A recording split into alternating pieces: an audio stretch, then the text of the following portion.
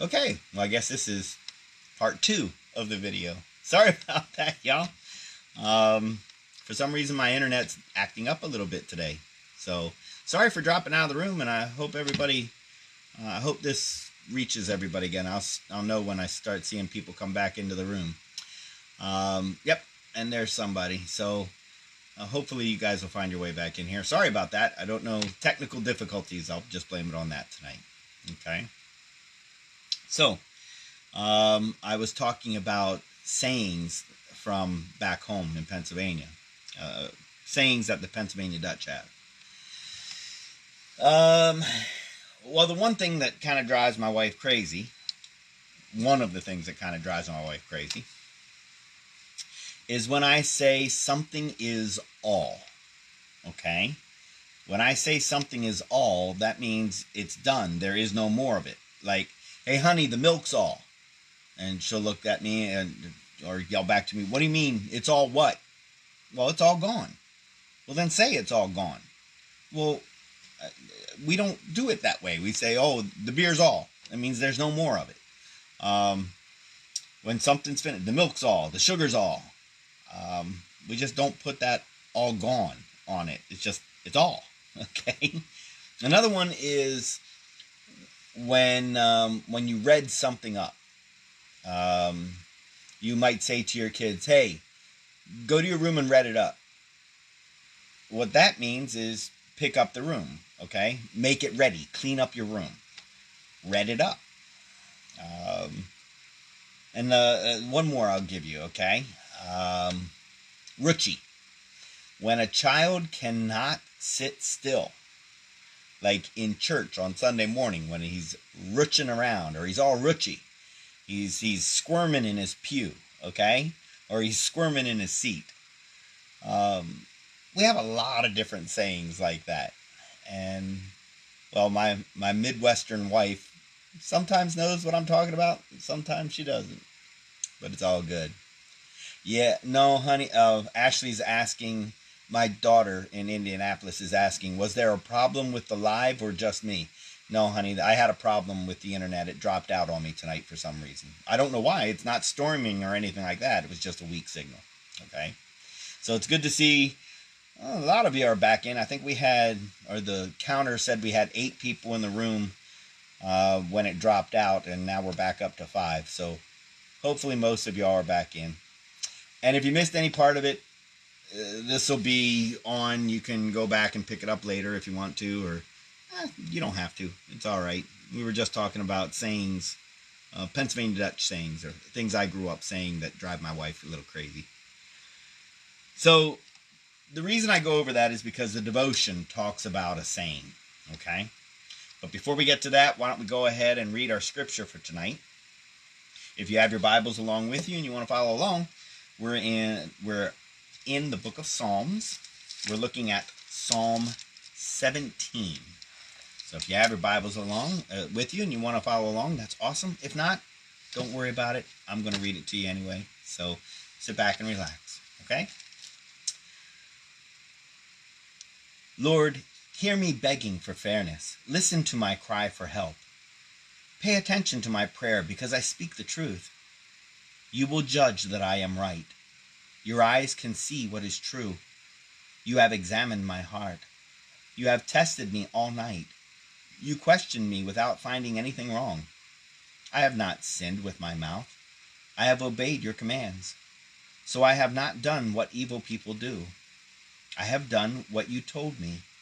I have not failed. I call to you, God, and you answer me. Listen to me now and hear what I say. Your love is wonderful. By your power you save those who trust you from their enemies. Protect me as you would protect your own eye. Hide me under the shadow of your wings. Keep me from the wicked who attack me, from my enemies who surround me. They are selfish and brag about themselves. They have chased me until they have surrounded me. They plan to throw me to the ground. They are like lions ready to kill. Like lions, they sit in hiding. Lord, rise up, face the enemy, and throw them down. Save me from the wicked with your sword. Lord, save me from your power. save me by your power from those whose reward is in this life. They have plenty of food. They have many sons. They leave much money to their children. Because I have lived right, I will see your face. When I wake up, I will see your likeness and be satisfied. And it ends at verse 15. I was ready to keep on going, but that goes into the next psalm. So, there you have it, Psalm number 17. And the devotion from the Lutheran Christ in Our Home devotional. The devotion is entitled, Guard me as the apple of the eye. And the devotion writer writes, it's a phrase we understand, an old one used not infrequently in the English language. You are the apple of my eye. We know it means to be one who is cherished above all others. But apple? Eye? What does that even mean? The oldest uses of this phrase are found in Scripture and originally referred to the pupil.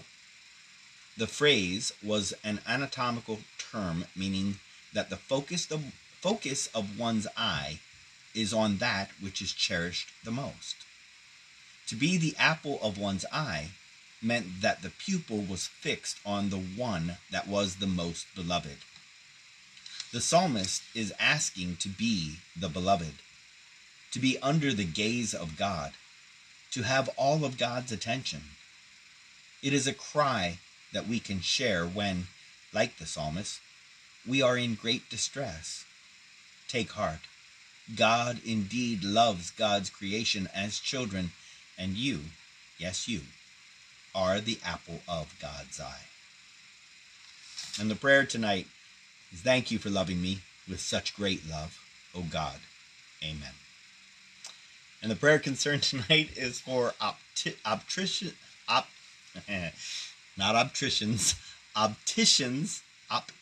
and their staff. Man, I jumble all over my words, don't I? Oh well. I'm sure you guys have experienced that a time or two. So there we have it, the devotion for tonight. And now it's time to switch over to our prayer list. And we're on Monday, and we take the prayer list and we break it down into kind of bite-sized chunks, right? So here's to you. Tonight we start with Eleanor, who's asked us for prayers for Jim and for her grandson Eric. And Eleanor, we join you in praying for both of them. Kim has asked us to pray for Vera, who had a stint in the hospital in Chicago.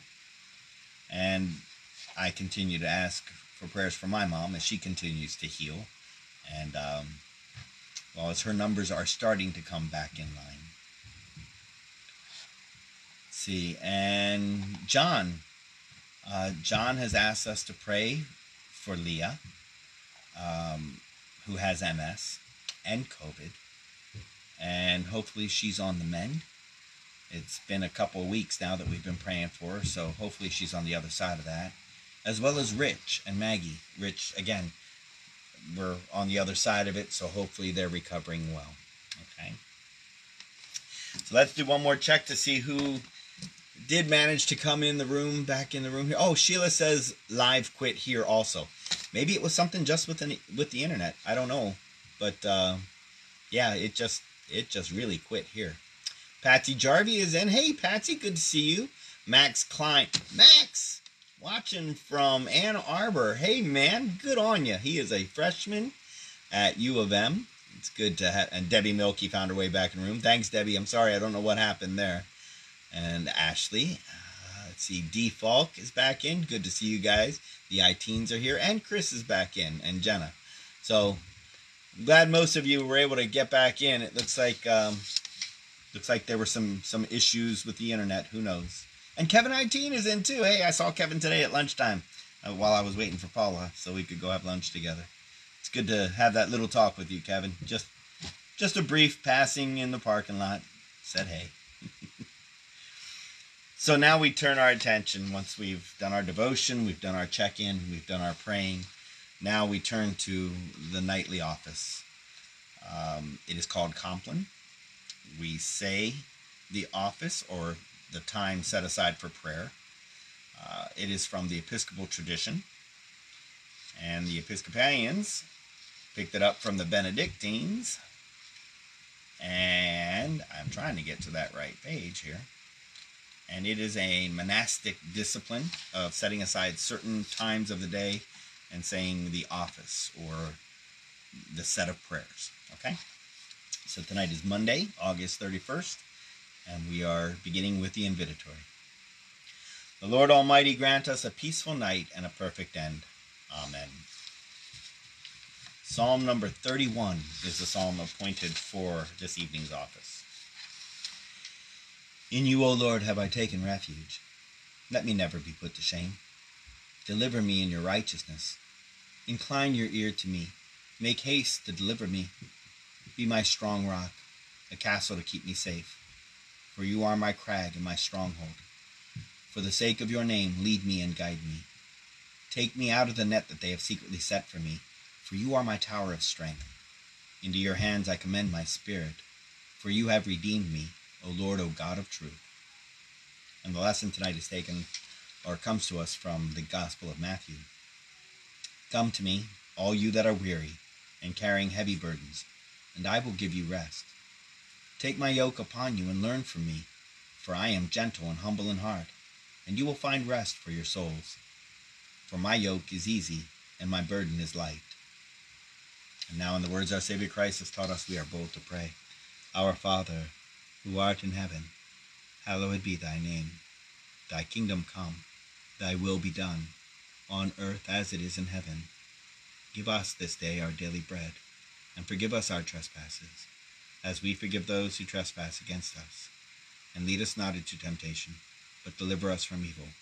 For thine is the kingdom, the power, and the glory, forever and ever. Amen.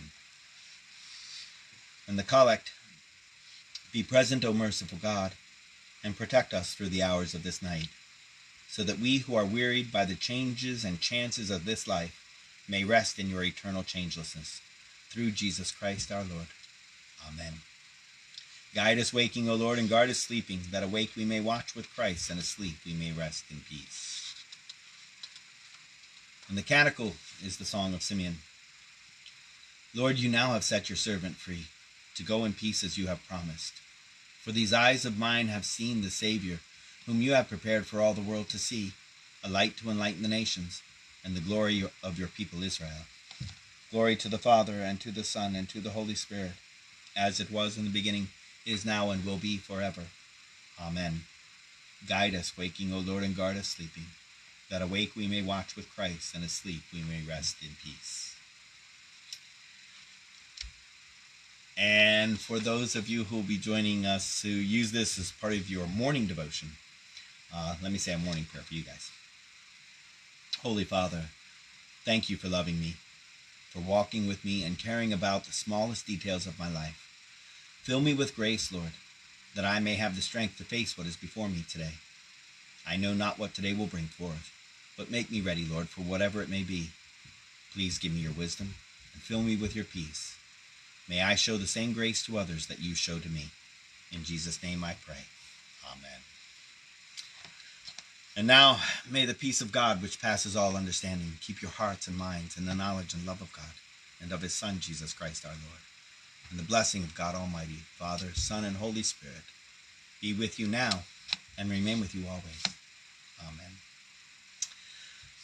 Hey, my pop came in the room too. Hey, Dad, good to see you. Good to see you. I was talking about sayings tonight.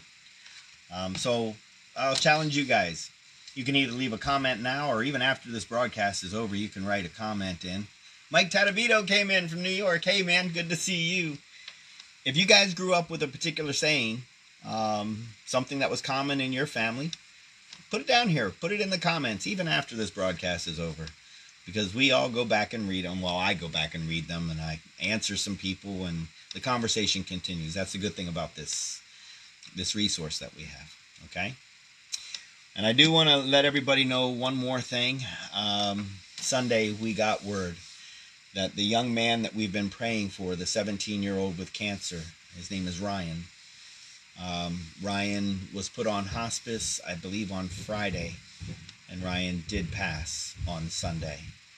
So I'd like to end tonight with a special prayer for Ryan, his family, and his friends who loved him deeply.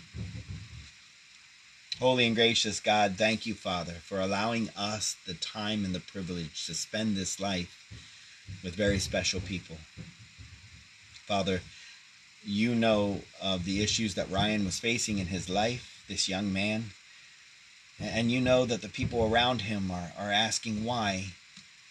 Father, I don't have a great answer for that, but I do know that nothing happens outside of you, and that right now this young man is cared for and loved and feels no pain.